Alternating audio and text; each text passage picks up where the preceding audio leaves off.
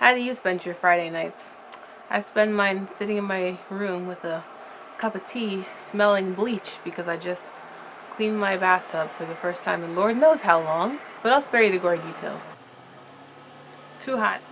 Hello, my name is Sydney, and it is indeed a Friday night, and I haven't filmed my video yet, even though it's supposed to go up tomorrow, so that's what we're doing now. And today I'm here to see just how stereotypical of a writer I am.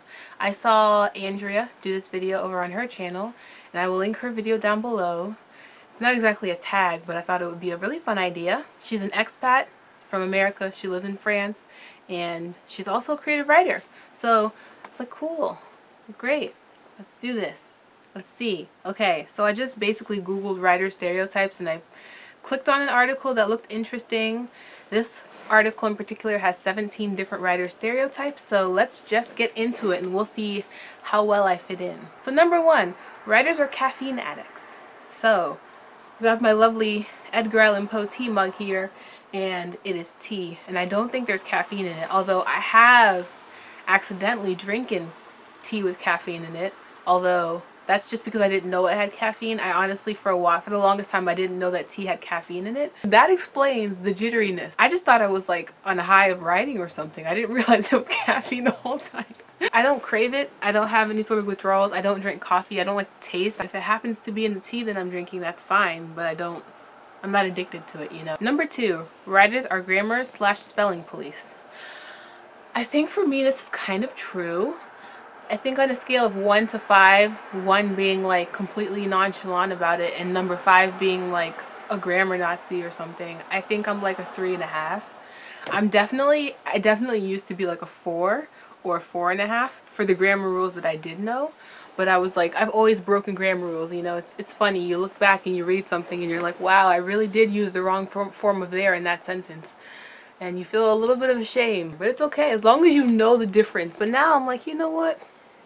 Put your comma. Don't put your comma. Actually, let's not go there just yet. I definitely believe in the Oxford comma, okay? Please put it there, folks. It's for clarity, okay? But don't get me started on the hyphen, the M dash, and the N dash. Number 3, writers are hermits. I feel attacked. I feel personally attacked by this one.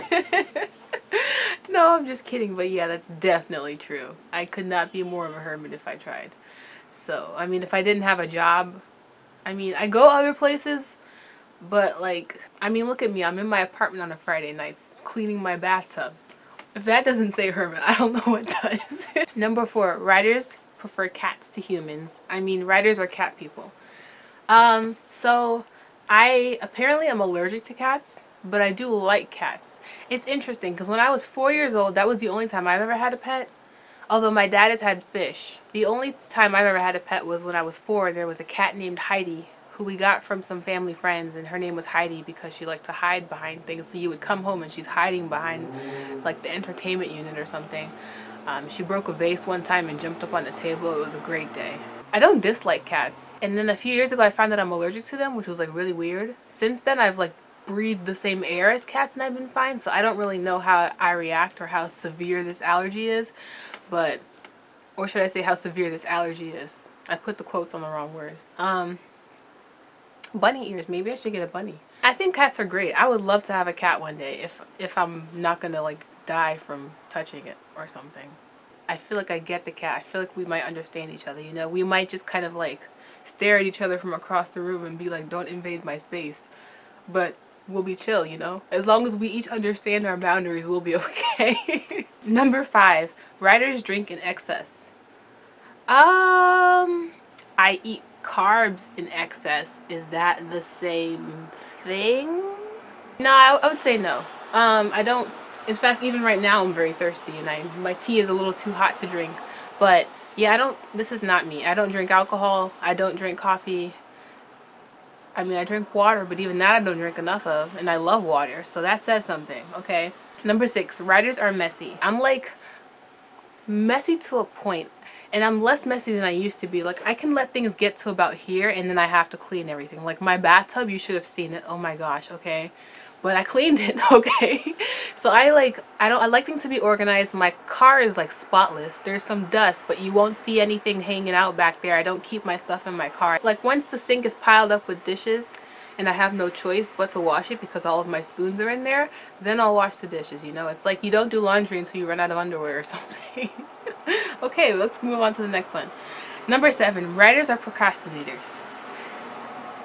Well, it is a Friday night and my video is supposed to be uploaded tomorrow in like 12 hours, so you tell me. Number 8, writers work on their stories at coffee shops. Yeah, if you watched any of my videos, I think you could do a drinking game and take a shot every time I mention going to Barnes & Noble. Number 9, writers prefer the classics. I feel like if high school didn't like force these books down your throat, then I think a lot more people would be into reading, especially reading the classics.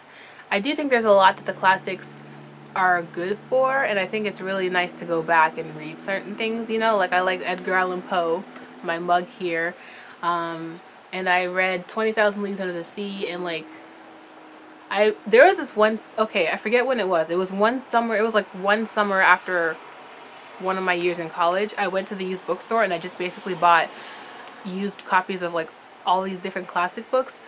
To this day I've only read a couple of them, but I like having them around. I think that's more the thing. I like having classics around. I like seeing them on my shelf even if I have no intention of reading them. But something about them, I don't know, I like the gothic-ness of it with the monsters and the mythical creatures. I love those. I like them, but I don't prefer them, I guess, if that's the question. I prefer more modern things in general. Number 10, writers are a depressed, melancholic lot. Okay, Edgar Allan Poe keeps coming up in this, and I just don't know what to do about that. But, yeah, I mean, I think I have moments, but not generally. You know, like I'm fairly an optimistic, upbeat kind of person. I can see how this would be true of like a lot of other writers. I think that the good thing about writing is that you can use it as like a way to channel your feelings into this thing in a productive way, you know. So I think that that's good, that if writers are a depressed and melancholic lot, then at least they have writing to do. Unless the writing itself is what's making them depressed and melancholic, then it's just a vicious cycle. It feeds itself. Number 11, writers can write anything. No. Okay. Oh my gosh, no. I don't. Okay, it's not even that I can't write other things. It's that I don't like it or I don't want to. You know, like it's interesting. When I was in school, I always said that I liked creative writing and that was the only type of writing that I liked. I would say that I hated writing essays and hated writing anything that I had to write. But I think that I don't hate those things.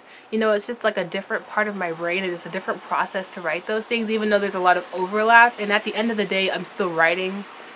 And I like doing it. Like it's fun to like craft sentences and to like figure out what's going on in here and to put it out on paper in a way that other people can make sense of, or even that I can make sense of later on, you know. But I would not say that I feel like I can write other things, and like I'm a technical writer, so like I write technical things for work, and I've written all kinds of things like in school and stuff, but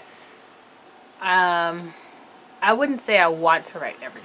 Number 12, writers retaliate by writing about people. I've never done this.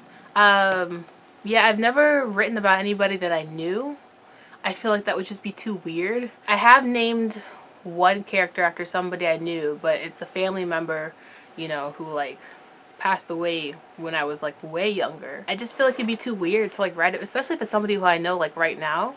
Even anybody who I knew about recently. I feel like it'd be too weird to write about them, you know, because then I don't feel like I'm making the character my own, you know. And I feel like I probably would feel limited in what I can make this character do and say. I have taken like qualities. I've taken like a lot from myself and like my own experiences. I've taken like snippets of conversations and stuff, but not really, not to retaliate, you know.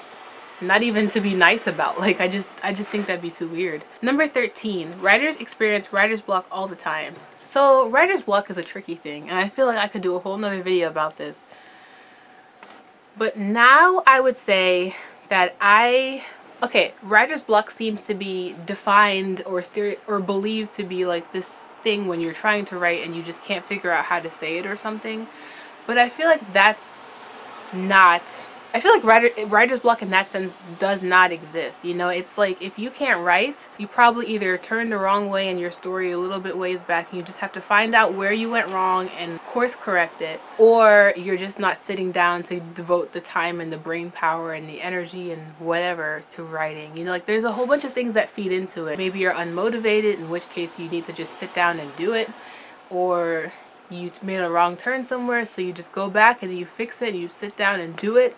You know, whatever the case, writer's block can pretty much be solved by just sitting down and doing it. I definitely used to think that I got writer's block, but like as I became like more experienced with writing and stuff, I kind of realized what writer's block really was, and I've not really had it.